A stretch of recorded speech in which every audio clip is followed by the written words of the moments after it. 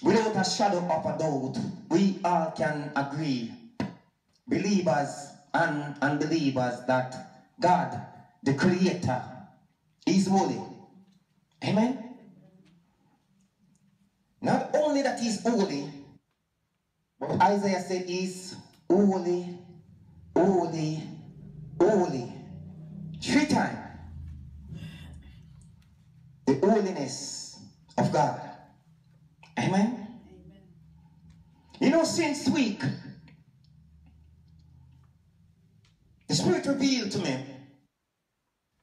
and He said, I'm going to try to kill you. And as He released that word in my hearing, the first thought that come to my mind, I was saying, then I need to pray along this line. And I say, the Bible says something along this line, that they that dig a pit will fall in it. And I was saying, that's what I'm going to pray, that whoever trying to destroy my life, I will pray that disaster hit them. And then the Spirit said to me, no. He said, bless them. Amen? Still speaking about the holiness of God. Because God's ways is not our ways. God's ways is far higher than our ways.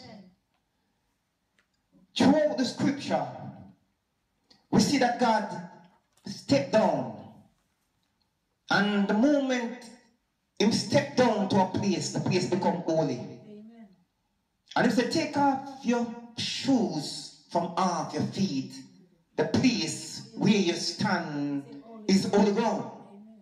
We see God touch the mountain by coming down upon the mountain, and the mountain become holy. Amen.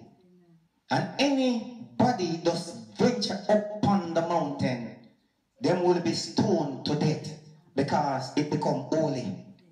Amen. I'm speaking about the holiness of God. Even with the man of God, Joshua, the same thing was said to him, take off your sandal from off your feet, for the place where you stand is holy ground. I'm speaking about the holiness of God. Hallelujah. The holiness of God. He said, be ye holy, for the Lord your God is holy. So He requires His people to be holy. But you can never be holy without the Holy Spirit. Because only the Holy Spirit make it possible for anyone to be holy. Amen. It takes the Holy Spirit in order for someone to become holy. It is impossible without the Holy Spirit for you to become holy. Amen. I'm still speaking to you on the topic, hallelujah, the holiness of God. So what it means when we say holy, we're talking about absolute perfection where God is concerned. Amen. No flaws. Perfect. Amen. And flawless. Glory to His marvelous name. Cleanness, purity is pure. Some majesty. The Bible put it this way, and it said, God is light, and in Him there is no darkness whatsoever. Amen. So the Bible says we were called out of darkness into His marvelous light. When the demon them see Jesus, it wasn't Jesus that saw them. Jesus saw a man, but the demon in him saw that Jesus was the Son of God. That means, say, as children of the light, there is light radiating from the believer. Amen? There is something that caused the believer to stand out. Because as I said before, it's the Holy Spirit that brings the holiness of God to a vessel. Sanctify them, set them apart, consecrate them.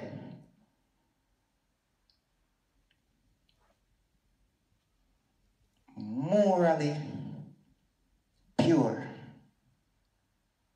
to view as being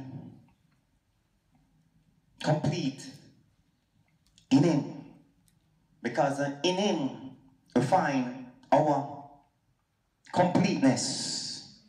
Amen. Glory to His marvelous name.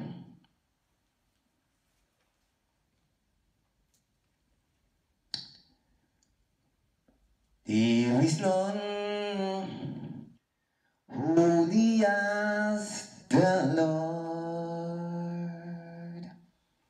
There is none beside thee. Neither is there any rock like our God. There is none holy as the Lord. There is none holy as the Lord. There is none beside thee. Neither is there any rock like our God. There is none holy as the Lord. You hear the song?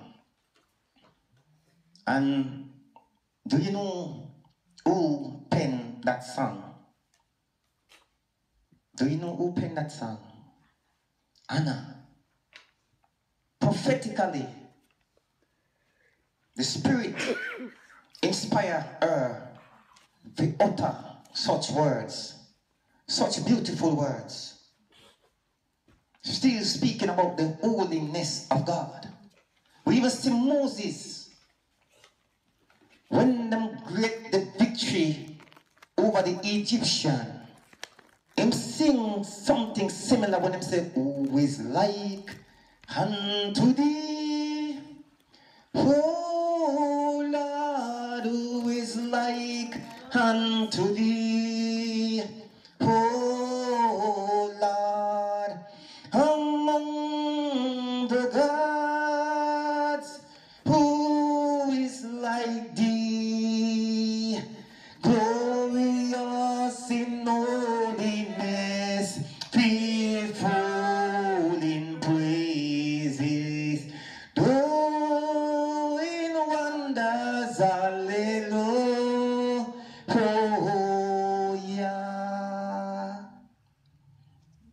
God is holy. Uzzah, he never understand. He never understand. And because he never understand, he die because I mistake. The thing was falling off the cart. And it seems like it was the right thing to do to prevent it from falling off the cart. But him stretched forth him hand and touched something that was too holy for him touch. And him die because of that.